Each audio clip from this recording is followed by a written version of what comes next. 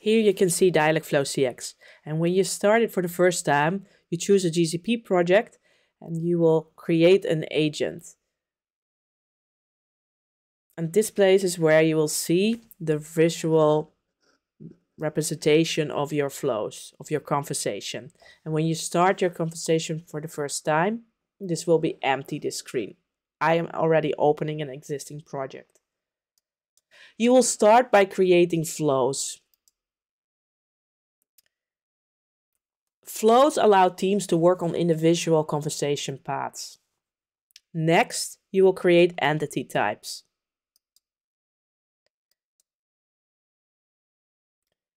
Entity types are used to control how the data flows from an end user and how the data gets extracted.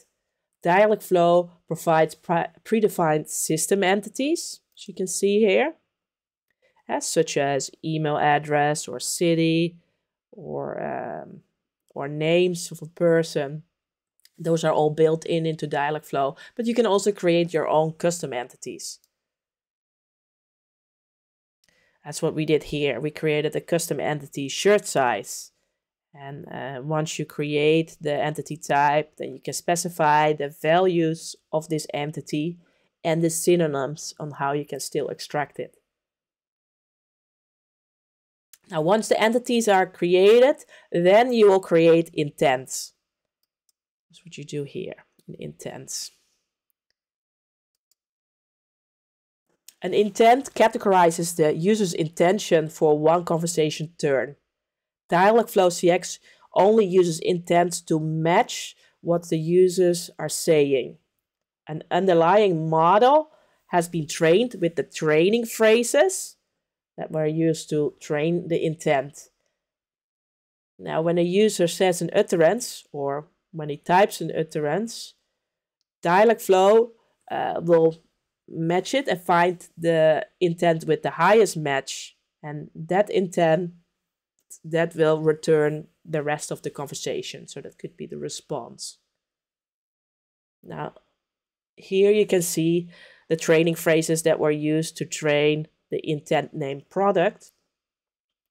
And there are various ways how you can say things, and as you can see, it contains the entity types that are the variable parts of the conversation. Now, if we go back to the conversation, the representation, the visual flow in the build screen, here you see the flow, and the flow can consist of flows where you can dive in or pages. This tree shows flows and pages. Dialogflow CX, a conversation or a session, can be described and visualized as a finite state machine.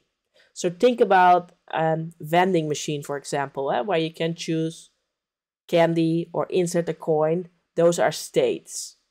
In Dialogflow CX, pages are the states of a model for the Dialogflow CX agent. Each flow can have many pages. That's what you can see here. As an end user interacts with the Dialogflow CX agent in a conversation, the conversation moves pages from page to page at any given moment, and only one page can be the active page, the current page. Now, pages, they contain fulfillments, so responses that can be returned, and that can be static or that can be retrieved from a database.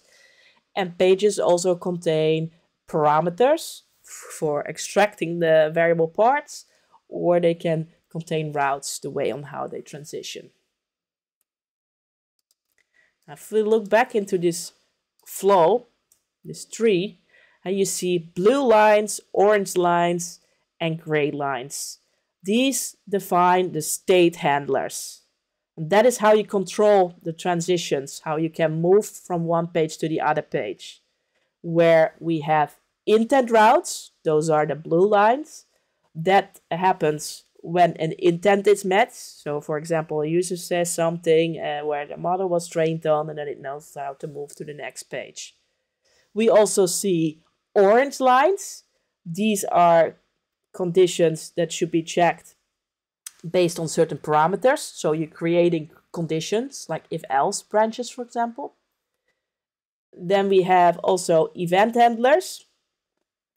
That is more for example, when an event happens, like a fallback, or a user didn't say anything, so there's no input. Now, as you can see as an example here, this is a virtual agent for a t-shirt bot for a record label, and at the record label you can order band merchandise like t-shirts or music like CDs. And the way how it typically works within conversations is, if you know how the virtual agent works, then you could immediately, in the very start of the beginning, immediately order your product and jump to order the product, as you see in this line. So for example, I could say to the virtual agent, from the band Google Dolls, I want to buy a t-shirt and I need size M. And it immediately jumps in here. But if I'm a new user, I don't know what kind of questions the virtual agent would ask me. So I would start with saying hi, and then the virtual agent will prompt me like, well, I'm the G record label virtual agent and I sell t-shirts and music. What do you want? And you would ask that, well, which bands are signed up with your label? Well, these are the bands. Oh, and then what products do you sell? We sell CDs and t-shirts. Oh, I'm interested in a shirt. Do you want a long sleeve shirt or a t-shirt? What is your size? And you see, suddenly you drill down to let the virtual agent prompt you with more questions in order to continue the flow. Because at the end, you should compare this to how a website works that needs to gather parameters by entering form fields, and you can only submit the form once all the fields are entered, and you press submit. For a conversation, it's kind of similar.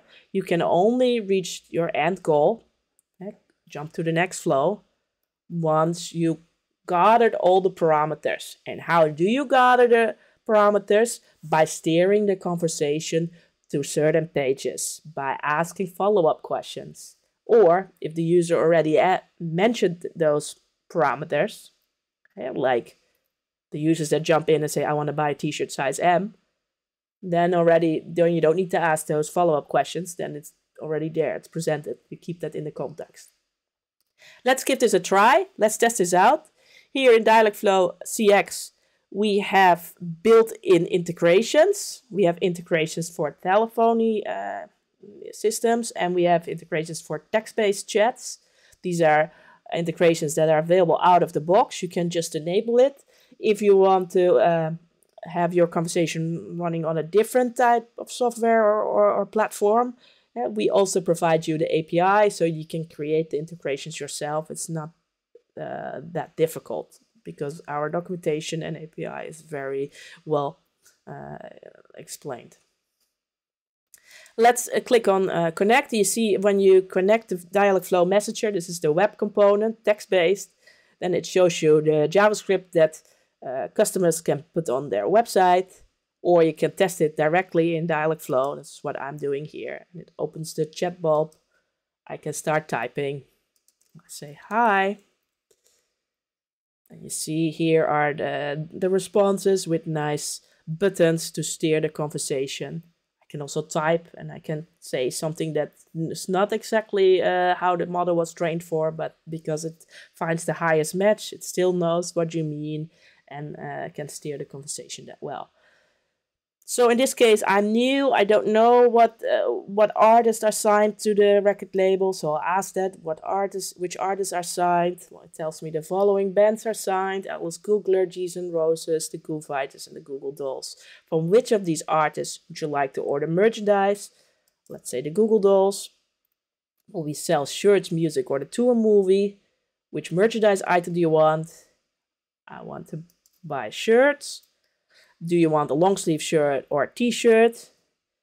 Give me a t-shirt, please. Which shirt size do you want? I want an M. You can confirm the price, and then it starts gathering all the parameters in order to submit and send you the t-shirt.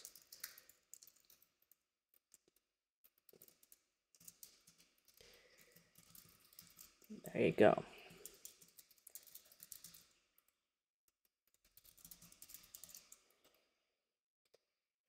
I confirm. Thank you for your order. Your merchandise will be shipped today. This is the order number. Have a good day. Now let's give it one more try. Now we're going to skip all the conversation parts and directly dive into the end flow. To buy a t-shirt size M. But you didn't mention which artist you're interested in. You can ask me to buy the t-shirt of the artist you like, or you can ask me which artists are signed. How can I help? The Google Dolls. A t-shirt of the Google Dolls size M costs $25. Shall I continue the order? Yes, confirm. And there you go. Now, this is just a glimpse of Dialogflow CX. It ships with lots of enterprise features like versioning, testing. We have analytics built in, and on top of multi-language support, over 130 languages, and regional support where you can run your chatbot across regions. This is just a small glimpse of it, but it gives you an idea of how powerful this tool actually is.